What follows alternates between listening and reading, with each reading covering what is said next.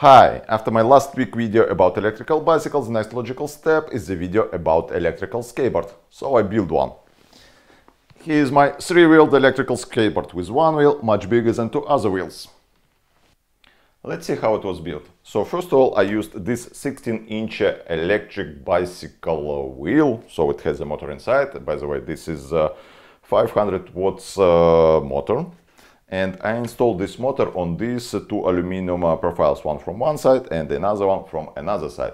The next step was to install the deck. So the deck consists of 2 parts, the front part and the rear part. Afterwards I decided that skateboard should be more or less flat, so I need to put a spacer between the skateboard track and the deck. So that's why I have this wooden piece here. Afterwards I install the battery, all electronics, the throttle, and I also have this handle, which is super handy, like this.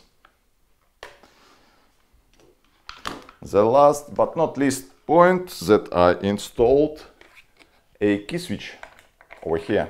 Like this, no one can steal my skateboard. Now it's time to try it outside.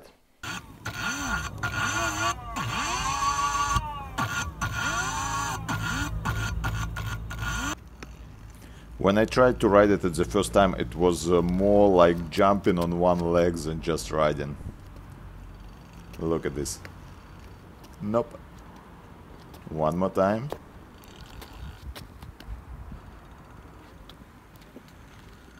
Nope, does not work. After small practice, it started to look like more riding than jumping.